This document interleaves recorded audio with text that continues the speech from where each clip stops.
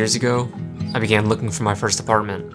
I had been living with my family my entire life, didn't go away for school, and never really been on my own for a substantial amount of time. I had been wanting to move out for a while, and I was in a position financially to do so.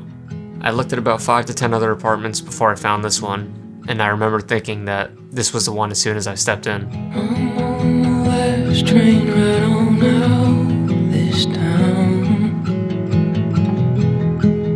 thinking of a place, erasing stays and miles between us. The 12-foot ceilings and giant windows drew me in immediately. It took just 5 minutes in the unit for me to sign the lease. The studio is just under 600 square feet, which forced me to think twice about the items I purchased.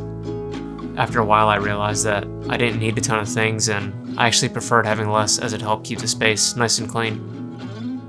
I also decided to purchase a wall bed to keep the floor space open if I had guests over.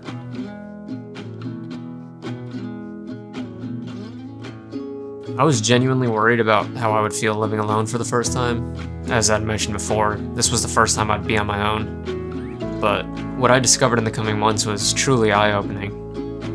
It wasn't just the fact that I had my own space, but it was that I could design the space exactly how I wanted it. I was in complete control of what I allowed in, and what I could remove from my previous environment. Not just physically, but mentally as well. I didn't realize how powerful this was until I saw my productivity, focus, and overall mood improve. I'm paying around $2,000 a month for the unit, including utilities, electricity, and internet. It's definitely pricey considering the size of the unit, but the location itself makes it worth it. There's a ton of restaurants, entertainment, and the beach is only a mile away. Some of the furniture is from West Elm, Rove Concepts, and Wayfair.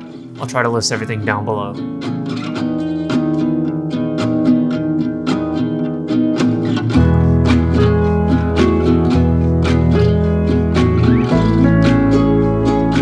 I hope you guys enjoyed the video, and if you're interested in real estate, finance, and personal growth, I'll be posting more videos soon.